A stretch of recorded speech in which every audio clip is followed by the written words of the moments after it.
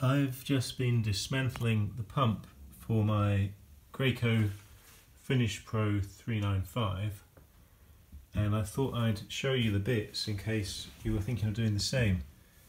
This is the pump.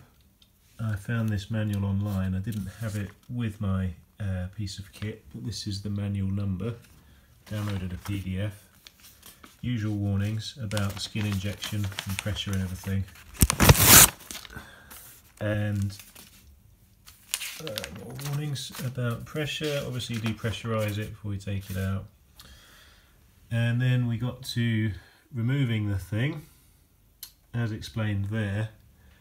And then the first thing I did was take this bit off the top, which when that came off, that was revealed. You can see I'm a novice. So that is the pump bit that moves up and down. These are throat seals, some plastic, some leather. Now this has had a really good clean.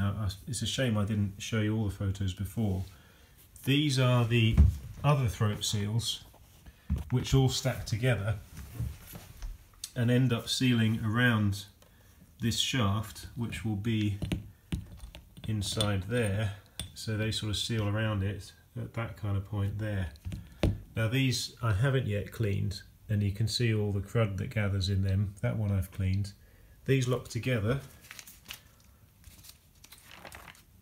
Let's see. Yeah, so they lock together something like that. So you've got a mixture of plastic and leather. And then that's showing this bit, which, due to a very scary warning, I've decided not to take apart.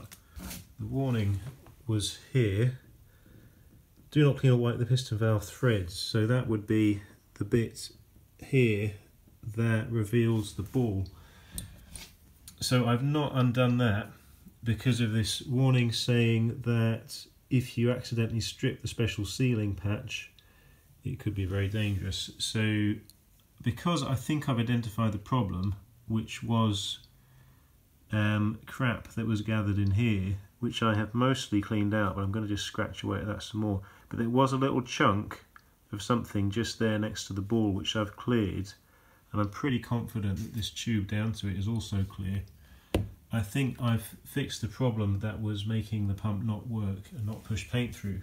In the past, I've had a problem with this ball seal down here. Again, forgive me, I'm clearly a novice. I'm sure I'm not using the right terminology, but we have previously found quite a sizable chunk of paint just in there, which was stopping this ball sealing as it should. So that's, I believe that's called the foot seal. That's the lower seal, which is easier to get at. This is the first time that I've got to all this gubbins up here, which in fact goes that way. And so that ball needs to be able to move and seal. Hello, Indigo. In order to let the paint go through there and then seal it when it's repressurizing.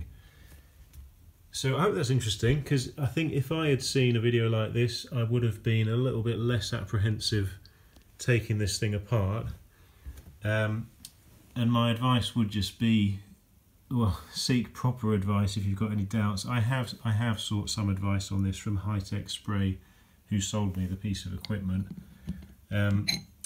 Originally I thought the problem was this filter down here is so clogged it's really only sucking through the bottom, and I thought that might be sealing, sort of suctioning on the bottom of the paint can, but I was advised even if just one of those was open, the force and the suction is such that it would find its way through. I am, however, going to get a replacement of that because it can't do any harm. So I think you can see I'm particularly playing this video, but I'm hopeful this is still helpful for you. These are just a few more shots of the innards of things. See, I found a lot of this sort of stuff that I'm going to have another go at scraping off some more. Yeah, so because it can't do any good. I mean, these kind of bits, as these detach, these are what can then clog it and stop it working. So I figure it's worth giving it all a really good scrub. I mean, I've even taken almost all the paint that was covering this off, because it may as well be clean. this as well. I had little rims of crud around it which were preventing that sealing on, it's this side, a little rubbery plastic O-ring down there, that's where that goes. One day I'll start planning these videos, but something's better than nothing, isn't it? You see that goes in there. That's how that goes. That attaches to that. That goes in there.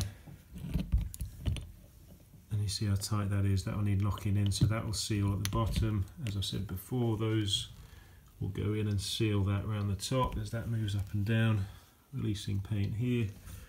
And that goes into that. Okay, I think you get the idea. You can always look up this manual and ask someone who knows what they're talking about for advice. I recommend Hi-Tec Spray in Manchester. Thank you for watching.